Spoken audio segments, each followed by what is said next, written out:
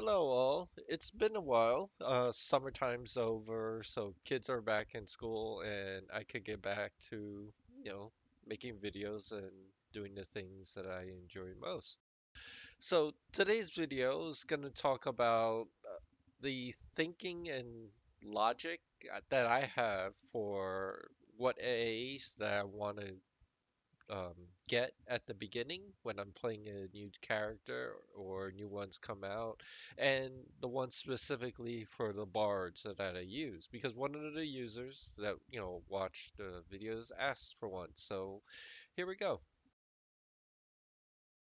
Okay, so the first thing, and it doesn't matter what class you're thinking, but you gotta ask yourself, for however I'm playing, whether it be support, tank, healing, DPS, whatever, am I living?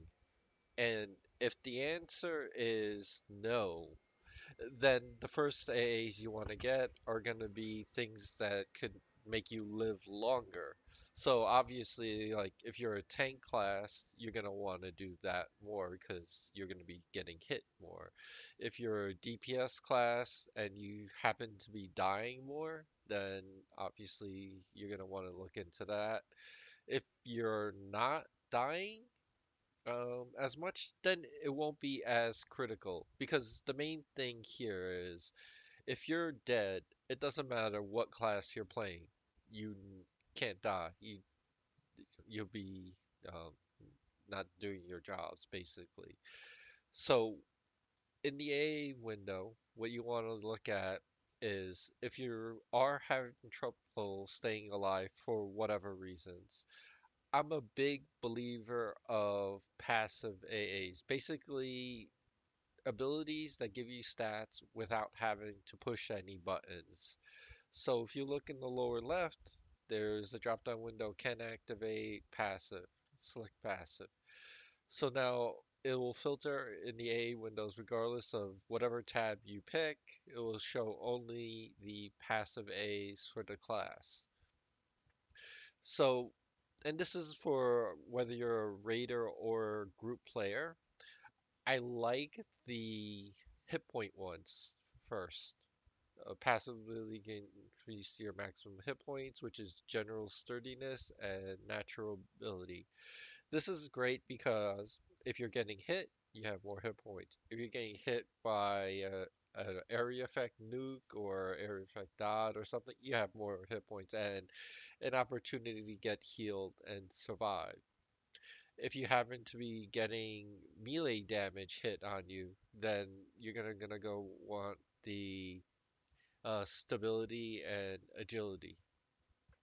And certain classes have their own defensive stuff as well, and you can look into that. But at bare minimal, uh, for survival's sake, I strongly suggest the sturdiness, the natural durability, um, those two at minimal, and then possibly the stability and agility if you find that you are dying from melee hits. Now, talking about DPSs and all those things. Again, the same concept that I like is the passive ones first because you have, I guess you could categorize it as you have your sustained DPS as well as your burst DPS. Burst DPS is the tendency when you start hitting buttons and then you do, percentage base or bonus base more damage, but that's kind of directly related to what your passive sustain is. So, for example, simple numbers. If you're swinging a weapon, you do 10 damage, and then your burst button makes you do two times damage. So then you'll be doing 20. Now, if you were to raise your sustain to 50, and then you hit the same button, then you'll be doing 100. So if you're looking to do more DPS and everything like that, I would say work on the sustain stuff first, which are the your passive things. For if you're a caster or healer, things like that, I like the focus tab first. This is only if you are like playing live and you're doing the latest expansion. Reason why the focus tab is important is that it will only work if you increase it like for the current spells or disciplines. So for bards, for example, if you wanted to use the latest insults, you need to have at least rank 11 of 12 or 12 of 12 to work with the latest one, which is like the Songram's insult, I believe, or something like that. Yeah. And then again, with the bard specifically, you'd want to get like the dot one, which is improved chance. This way it works on everything. You want to get think the logic of the best bang for the buck, so to speak. So which AAs are going to impact multiple skills as well as, improving your DPS rather than one specific. So going now to talking about Bard specifically, increasing DPS because that's what the guy wanted to talk about. I like dots on the bards. Um, the damage on them is pretty substantial. So whenever I make a new bard or helping a new bard, I suggest doing chance, maxing that out. It is a bit of legwork, but it's definitely worth the time. Then the next one after the chance, there's going to be Destructive Cascade, which is in the Archetype. This is going to increase the dot damage as well. So you see, these two AAs are going to basically focus four different songs. So it's good value. Then it's a bit costly, and this is the question is if you raid and group a lot. If you do raid or group a lot, I would suggest doing the synergy. Reason why is that your insults are going to increase the ADPS of the group by substantial amounts. Again, read the level and the songs that adjust to it. So if you're lower level, you may need to use lower level insults for it to work. So if you're like 10 of 14, then you might need to use like the TOV, maybe? I don't have it in front of me, but basically read the synergy description. It will tell you what insults to use. And then as you increase the synergy, then you can upgrade your insults that you use. That's super, super important. The next thing for sustained DPS, which are still talking about the passive A's, are going to be like the melee things. The ambidextrous, the burst of power, things like that with your weapons.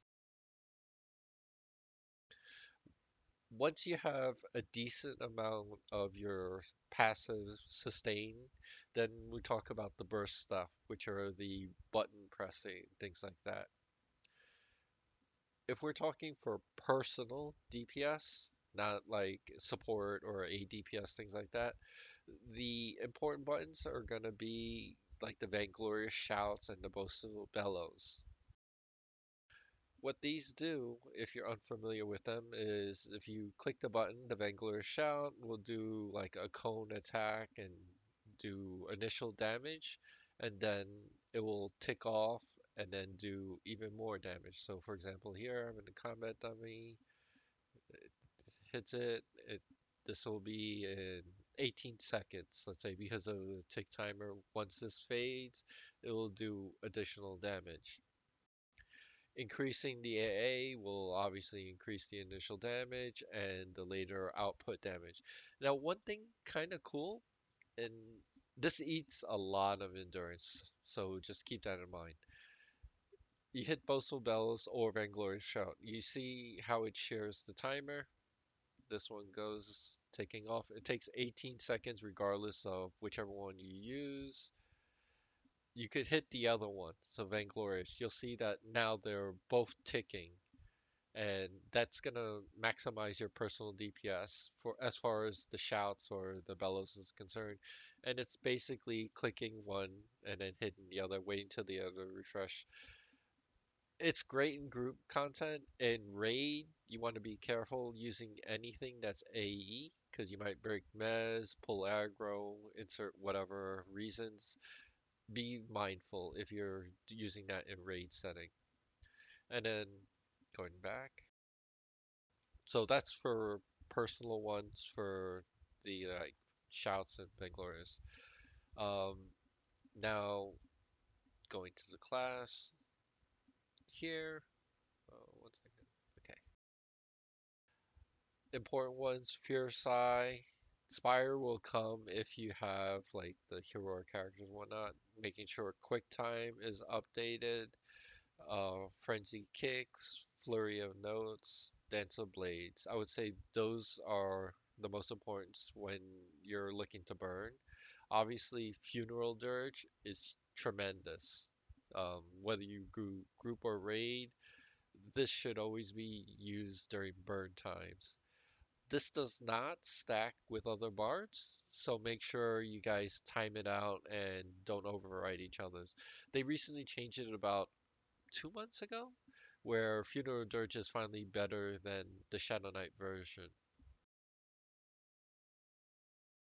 So make sure that you get that for as far as class is concerned.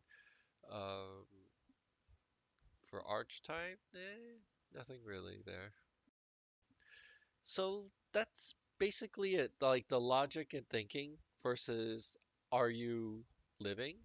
Then the next thing is improving your sustain.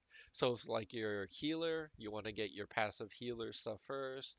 If you're a caster, you want to get your nukes or your dot focuses up first.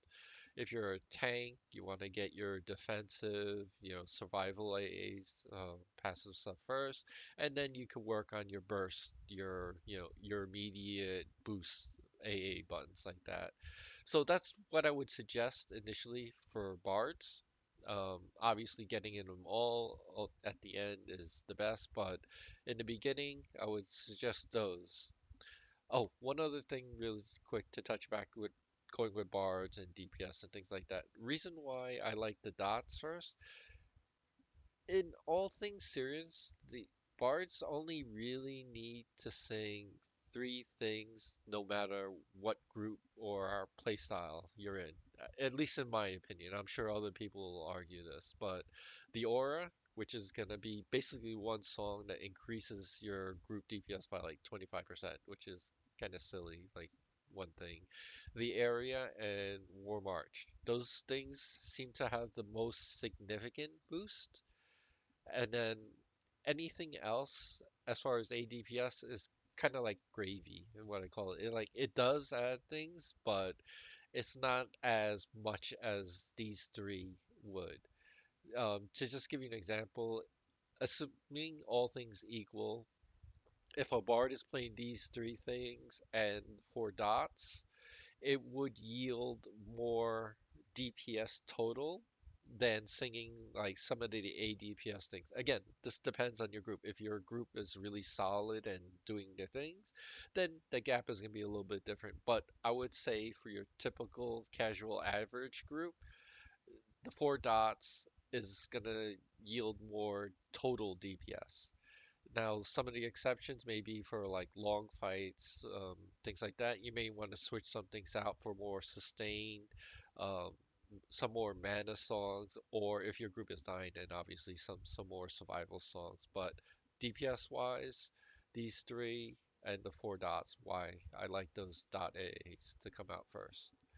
All right, so hopefully this is useful, and I should be pumping out more videos and things like that now that summer's over and everything like that. So I appreciate everyone's support, and keep the questions and comments coming, and we'll all get better together. Thanks everybody. Have a great one.